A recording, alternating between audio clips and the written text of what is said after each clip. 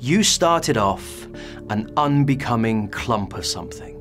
Hard as fact, no gas to truck with ugly duckling, shut in tight, just knuckle, tumbling all alone, pure rock and ice. Then slowly, like a pocket mite, you gathered lint for company. Hydrogen, helium, other types of gas joined you. Unsatisfied, you asked for more. A flock enticed and hoarded, moored up, locked inside, you bloomed within this atmosphere. A beauty locked in synthesis. You hung there like a chandelier, the weight of pure magnificence for billions of years.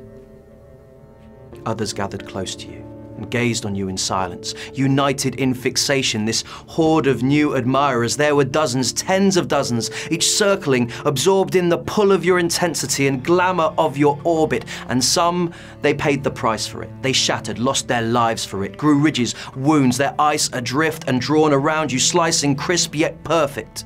Magic, while you sit impossible in your fearlessness.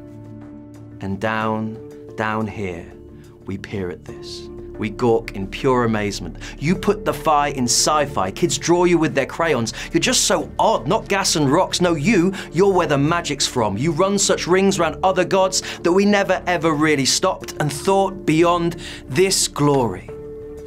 All we've dreamed wouldn't even be a footnote in your story.